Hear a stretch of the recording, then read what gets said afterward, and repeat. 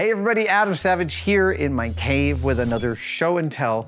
This one from a lovely bit of kit I spotted on social media.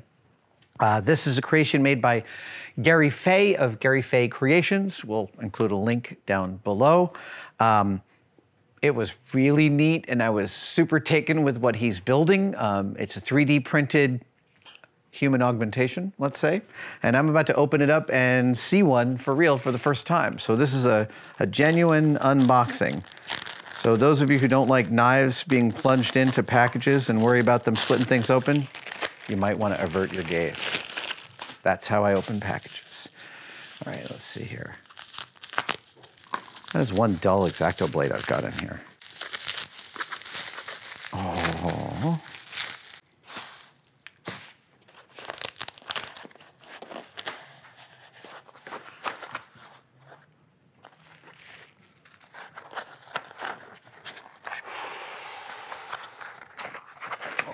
Oh, wow.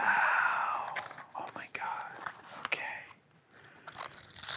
It looks like there's no assembly required.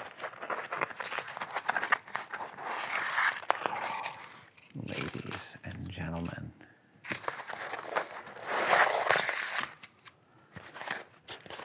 I love the way he put that together. That is freaking fabulous. So let's see here. It goes. Yeah.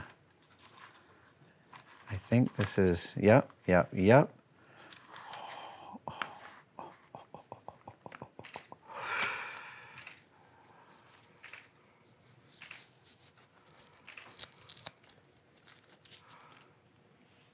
So you can see that it is 5 fingers, but there's a cool thing going on here, and it's this. Oh, dude.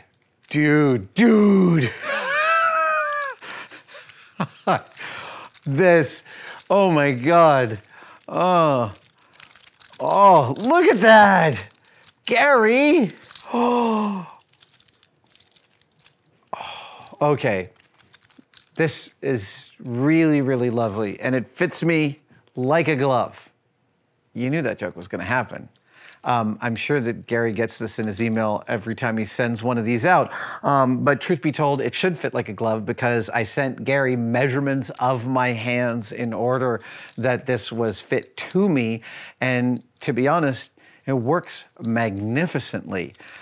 These kind of finger extension rigs are not new. Rick Baker has built them for years, and every other effects shop has done things like this, augmented gearing to add digital bending past the normal fingers. But I don't think I've ever seen something as extreme as this. And frankly, if I ever got around to doing a Babadook costume, I'm gonna freak your shit out. Okay, so the way it works is there's a collar that goes around the base of my finger, and that's the stationary part. Then the part that I'm actually moving with my finger, which is that fleshy bit at the end of my index finger, that activates this lever off the base that's connected to a gear at the first knuckle. And then there's a parallelogram between the first knuckle and the second knuckle, and that adds that secondary bending.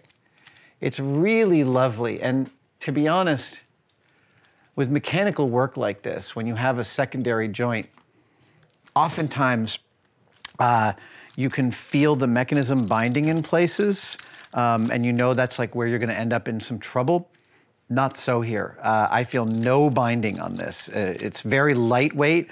I can feel that this will tire out my thumbs faster than the other fingers, and that may require just a little bit of like some custom fitting on that thumb just to make it a little tighter, but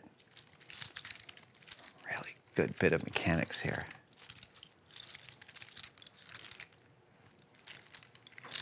Awesome. Oh, my pretties. Oh my goodness.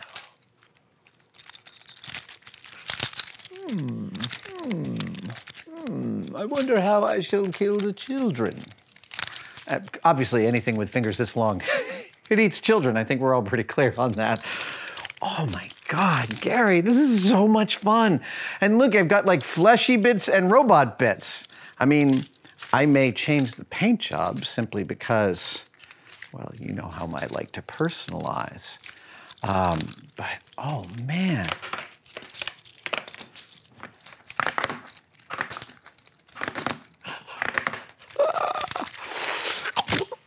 Oh, wow, look, it reaches all the way around my neck. Oh, well, I guess I could do this for another 25 minutes. Narrator, he did do it for another 25 minutes, but I think it's reasonable for me to end this video here. Gary Fay of Gary Fay Creations. This is a lovely, lovely piece of work, and I'm delighted to have this in my costume collection, and I am totally going to use it on something because it's freaking awesome and freaking scary.